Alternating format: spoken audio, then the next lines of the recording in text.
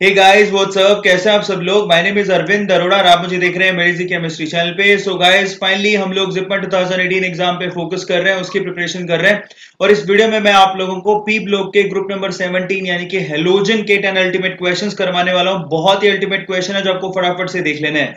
सो चलिए guys video को शुरू करते हैं, लेकिन उससे पहले अगर आपने अभी भी सब्सक्राइब किया है चैनल को या फिर चैनल को विजिट किया है तो जान लीजिए कि आपको और आपके जूनियर्स को ये चैनल कैसे मदद कर सकता है। सो गाइस अभी तक हम लोग केमिस्ट्री के पॉइंट ऑफ व्यू से चैप्टर वाइज एमसीक्यूज के बहुत सारे वीडियोस अपलोड कर चुके हैं। 100 प्लस वीडियोस एमसीक्यूज के पॉइंट ऑफ व्यू से ही अपलोडेड है। इसके अलावा थ्योरी के वीडियोस भी आपको केमिस्ट्री के पॉइंट ऑफ व्यू से मिल जाएंगे। इसके अलावा सम मोटिवेशनल वीडियोस, सम यूजफुल एग्जाम टिप्स वीडियोस भी हम लोग डालते रहते हैं, अपलोड करते रहते हैं। सो गाइस अभी तक हम लोग 365 प्लस वीडियोस अपलोड कर चुके हैं। 4.3 मिलियन व्यूज अभी तक आ चुके हैं और 70,000 सब्सक्राइबर अभी हमने क्रॉस कर लिए हैं guys. Thank you so much for that. सो इसके लिए क्या करना है, इन वीडियोस के लिए आपको डिस्क्रिप्शन बॉक्स में लिंक गिवन है जिसको क्लिक करके देखना है, या फिर चैनल को आप विजिट कर लीजिए, आपको सारे वीडियोस मिल जाएंगे। सो चलिए गाइस फर्स्ट क्वेश्चन की तरफ मूव करते हैं। बहुत अच्छा सवाल है। देखिए पहला सवाल क्या है।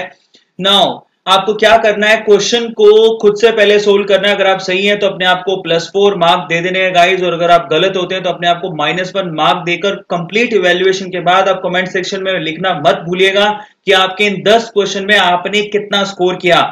सो चलिए गाइस शुरू करते हैं। The property of halogen acids, now look at it, the property of halogen acids that indicate incorrect. आपसे पूछा इनकरेक्ट। देखिए सवाल को बड़े ध्यान से पढ़ना होता है, नहीं तो गलतियां हो जाती है। इनकरेक्ट पूछा आपसे, तो फटाफट से पढ़िए आपके अकॉर्डिंग क्या आंसर हो सकता है। सो चलिए मैं आपको इसका आंसर बताता हूं। फाइनली इसका आंसर बनेगा ए। अगर आप ए सोच पा रहे थे तो बिल्कुल सही थे, क्योंकि एसिडिक स्ट्रेंथ जो ऑर्डर होता है वो HI का सबसे ज्यादा, फिर उसके बाद होता है HBr का, फिर उसके बाद होता है HCl का, और लास्ट में आता है HF।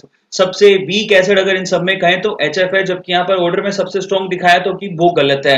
अब देखिए इसको याद करने का बड़ा आसान तरीका है। देखिए एसिड का मतलब क्या होता है, जो हाइड्रोजन आसानी से दे दे, ठीक है। सो यहां पर देखिए अगर ये मैं इसको हाइड्रोजन का एटम बोल दूं तो ये रहा आपका फ्लोरीन, ये हाइड्रोजन, ये क्लोरीन, ये हाइड्रोजन, ये ब्रोमीन, और ये हाइड्रोजन, और ये आयोडीन, ठीक है। सबसे ज्यादा बॉन्ड लेंथ कहां होगी, HI के अंदर, ठीक है। तो इसको तोड़ना उतना ही आसान है, जितना बॉन्ड लेंथ ज्यादा उतना आसान होता है तोड़ना।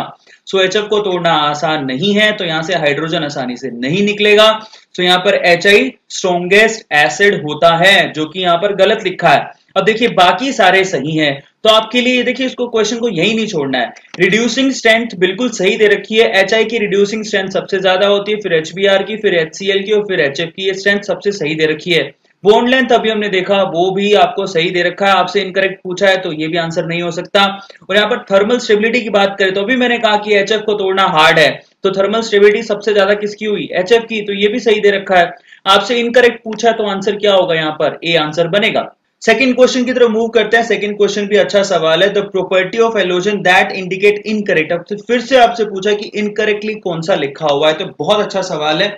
सबसे पहले आयनाइजेशन एनर्जी का ऑर्डर क्या सही लगा हुआ है, तो ये बिल्कुल सही है। आयनाइजेशन एनर्जी हमको पता है ऊपर से नीचे आने पर घटती है जैसे जैसे साइज बढ़ता है।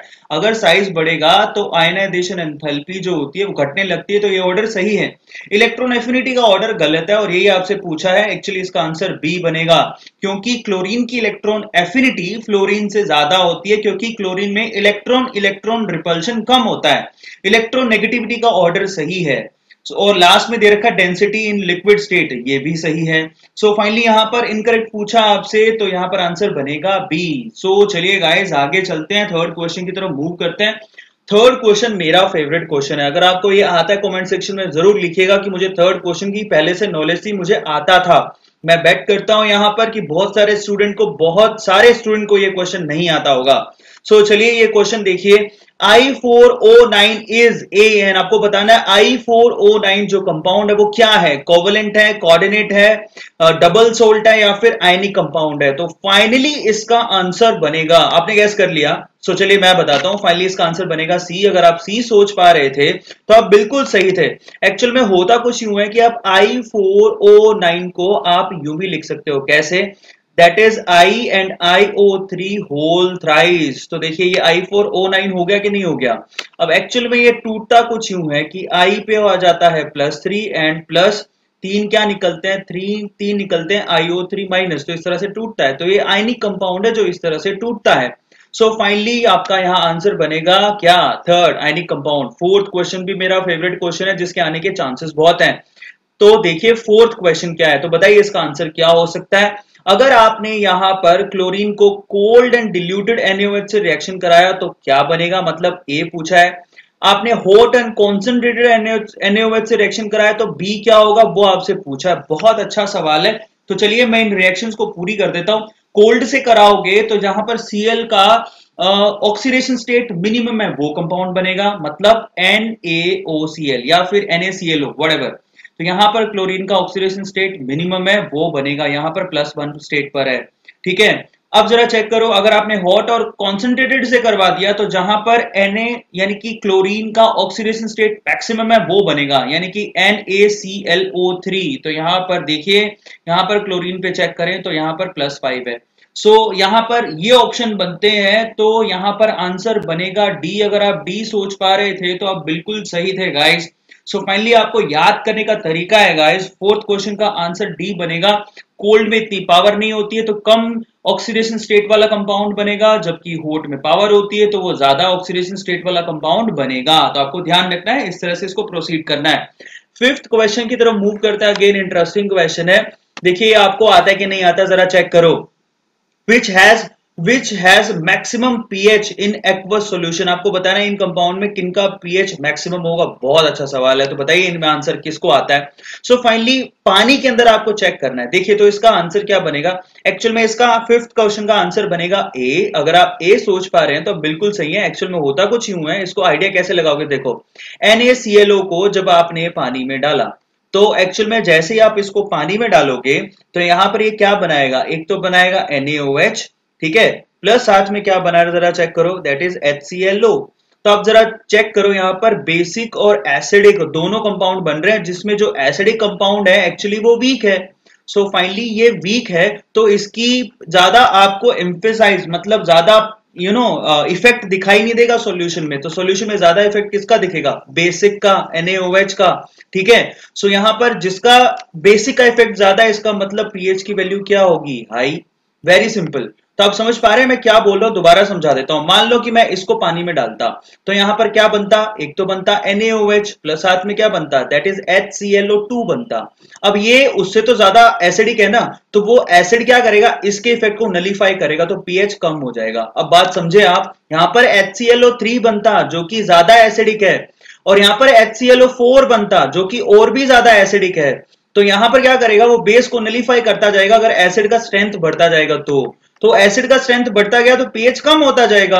तो यहां पर एक्चुअल में आंसर बनेगा ए, क्योंकि यहां पर मैक्सिमम पीएच पूछा है, जिसका बेसिक स्ट्रेंथ ज्यादा होगा सॉल्यूशन का, एक्चुअल में उसका पीएच ज्यादा होगा। तो यहां पर आंसर बनेगा NaClO। बहुत अच्छा सवाल था और बेसिक क्वेश्चन था। सो चलिए सिक्स क्वेश्चन की तरफ मूव करते हैं। छठा सवाल देखिए, which of the following oxy acids of chlorine is formed on shaking chlorine water? Now look at it. With freshly precipitated yellow oxide of mercury। बहुत अच्छा सवाल है, बताइए इसका आंसर क्या बनेगा अगर आपको आता है तो फाइनली इसका आंसर बनेगा HClO। अगर आप ये सोच पा रहे थे तो आप बिल्कुल सही थे। एक्चुअल में होता कुछ यूं है, सिक्स क्वेश्चन के अंदर देखिए यहां पर HGO, ठीक है, यहां पर लिखा भी है freshly precipitated yellow oxide of mercury. ठीक है, HGO का रिएक्शन आपको कराना है किससे, क्लोरीन से, प्लस आपको करवाना है H2O से। तो यहां पर एक्चुअल में बनेगा HgCl2 और प्लस पे साथ में क्या बनेगा HClO। तो फाइनली इसका आंसर क्या होगा HClO। ये रिएक्शंस आपको मगअप करनी पड़ेंगी, इसलिए मैं आपको दिखा रहा हूं। तो देख लो, जितना फैक्चुअल चीजें याद करोगे उतना आपके लिए आसानी हो जाएगी। चलिए सेवेंथ क्वेश्चन की तरफ मूव करते हैं। बहुत अच्छा सवाल है ये भी, that is tincture iodine is. आपको बताना है टिंचर आयोडीन किसको बोलते हैं, पहली बार कईयों ने देखा होगा। तो एक्चुअल में टिंचर आयोडीन का आंसर देखिए, इसका आंसर बनेगा B, solution of iodine in aqueous KI, इसको टिंचर आयोडीन कहते हैं। ठीक है, सो आपको मगअप करना है, फैक्चुअल क्वेश्चन है, फटाफट से इसको देख लो। सो चलिए गाइस एट्थ क्वेश्चन की तरफ मूव करते हैं। बहुत अच्छा सवाल है, what products are expected from disproportionation reaction of hypochlorous acid. अब कई बच्चों को हाइपोक्लोरस एसिड के बारे में नहीं मालूम होगा। एक्चुअल में हाइपोक्लोरस एसिड होता है HClO। अगर आप यहां पर इसका डिसप्रपोर्शनेशन करवाते हैं तो एक्चुअल में वो टूटता है HClO3 में और प्लस HCl में। सो फाइनली ये इसका रिएक्शन होगा जो आप लोगों को ध्यान रखना है। सो एक्चुअल में अगर आप ये सोच पा रहे थे तो आप बिल्कुल सही थे, फैक्चुअल क्वेश्चन है, इसको आपको फिर से मगअप करना है। तो फाइनली इसका आंसर बनेगा दैट इज डी। सो चलिए गाइस 9th क्वेश्चन की तरफ मूव करते हैं। Fluorine is the best oxidising agent because it has, आपको बताना है यहां से कौन सा ऑप्शन है जिसकी वजह से ये बहुत अच्छा ऑक्सीडाइजिंग एजेंट है, यानी सामने वाले को वो ऑक्सीडाइज करेगा तो खुद को क्या करेगा, रिड्यूस। तो एक्चुअल में इसका आंसर देखिए फर्स्ट हो सकता है क्या, नहीं, क्योंकि इसकी इलेक्ट्रॉन एफिनिटी हाईएस्ट नहीं होती और ये रीजन भी नहीं होता। एक्चुअल में इसका आंसर बनेगा B, that is highest reduction potential, क्योंकि इसका रिडक्शन पोटेंशियल बहुत ज्यादा होता है तो आसानी से रिड्यूस हो जाता है और ये रिड्यूस होके किस में कन्वर्ट हो जाता है, एफ माइनस में। ठीक है, सो फाइनली एफ माइनस में कन्वर्ट होता है 2 इलेक्ट्रॉन लेके फटाफट से, तो ये बहुत जल्दी रिड्यूस हो जाता है और सामने वाले को बहुत जल्दी ऑक्सीडाइज कर देता है, तो बी आंसर बनेगा। लास्ट क्वेश्चन देखिए, अगेन इंटरेस्टिंग क्वेश्चन है। शेप ऑफ ClF3 इज, आपको बताना है ClF3 जो कंपाउंड है उसका शेप क्या होता है। तो देखिए यहाँ सेंट्रल एटम कौन सा है, क्लोरीन। अब फाइनली फ्लोरीन 3 है, तो आप देखिए फ्लोरीन अगर 3 है तो उसको अरेंज कैसे करोगे। तो यहाँ पर बच्चे ज्यादातर क्या सोचते हैं कि यहाँ पर देखिए वी शेप तो पॉसिबल नहीं है, क्योंकि यहाँ पर ये देखिए सेंट्रल एटम के साथ 2 ही दिखाई दे रहे, तो वी शेप नहीं पॉसिबल है।